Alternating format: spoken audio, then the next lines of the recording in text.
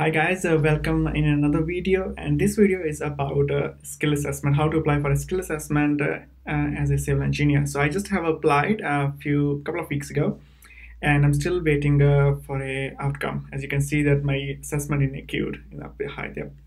All right, so if you and the first thing is you need is a account in a Engineers Australia website. So once you made an account, then this thing is will be come up there, start MSc application, which is migration skill assessment. Just simply click on that and they will take you on another page. All right, so they have few questions on the first page, which is very important. That what please select the assessment type. On if you will click here, so it will come up with the different classifications. So with a CDR, first one is CDR, and then Australian Qualification, Dublin Accord, Sydney Accord, Washington Accord.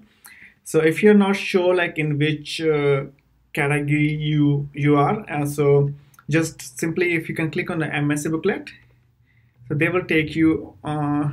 So you can so in this PDF file, if you scroll down, so in content part, if you can see in a section B here, so they have explained everything, what is Australian Qualification, what is Washington Accord, Sydney Accord, and blah blah.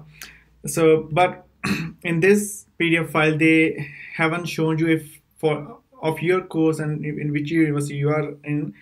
So they are like what is the category of assessment type will fall in. So if you want to check this one, then you can simply check my another video. I have shown there like which PDF file you have to download, and there you can see your course is in a Dublin Accord, Washington Accord, or in an Australian Qualification.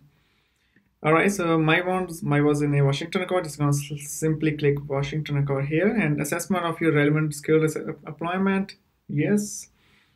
If you are doing PhD, then it's yes, otherwise no. And then click just simply on submitting by an application acknowledgement, begin MSc application. Right, so all right, so a few things you really need that in this application, that is your transcript and your current resume, as you can see here. First thing is your passport style photograph, which is they have explained here what is the size of that, and what what is the resolution of that picture should be. And so yeah, so they need your passport style photo like above your shoulders. So you just need to simply add here. And another is prime identification document, which is your passport. Include your passport. If you have name change document, then you can include here as well. And they also need your current resume. And if your study requires a CDR report, then you have just simply click on this section here, and simply just all right. So the next section is about your English test. Then it depends on different occupations and different courses. So basically, they need a 6 each score in IELTS and 50 each in PTE score. So if you have done already, and you should done before you apply for this skill assessment, and just simply attach your report here and with the reference number. So I'm just going to fill this quickly, and then I will see you on another page. All right, so the next page is about your qualification, that what qualification you have done, and just make sure you mention everything here, which is already has shown on your certificate or on your completion letter.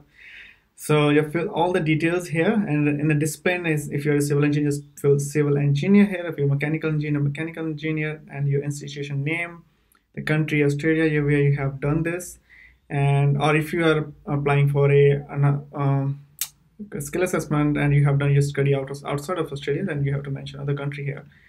And your qualification, if you have not been graduated yet, and you just have a completion letter, then you can attach your completion letter here as well.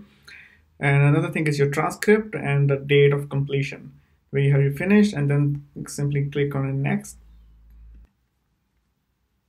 And the next page is about your employment, that you have to give all the details about your employment, who's your employer, and then your position, title, start date, end date, your hourly rate per week, and the evidence of employment. That the evidence of employment will be your employer reference, where in that employer reference he will explain your employer will explain about your duties and responsibilities.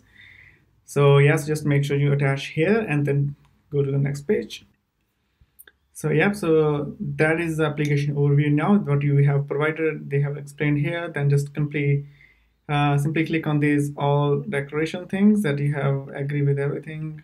Simply click on them, and then all right, so here we have a fast track option here. So if you if you need that very as soon as possible, so the only way is that is a fast track. So in this way you will get a skill assessment within 20 business days, which means 4 weeks.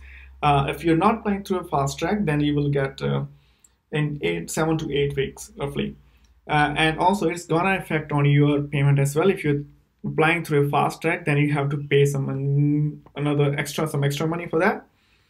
And we can we can simply click on this one, and then you see how much to upload your documents, proceed to payment. We're gonna take some time here.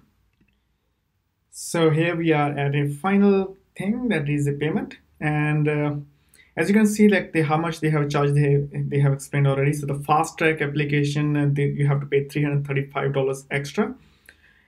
So otherwise it will be around $866. Now it is $1,200. So if you're happy to pay this money and you want to get as soon as possible, you can do that. And the last thing that is click on I have read this on things, and click submit, and then you have to fill your card details. All right guys, so that's it for today. And if you have any other questions, just please simply write down in the comment section, and make sure you subscribe this channel just to encourage me for another videos. All right guys, see you in another video.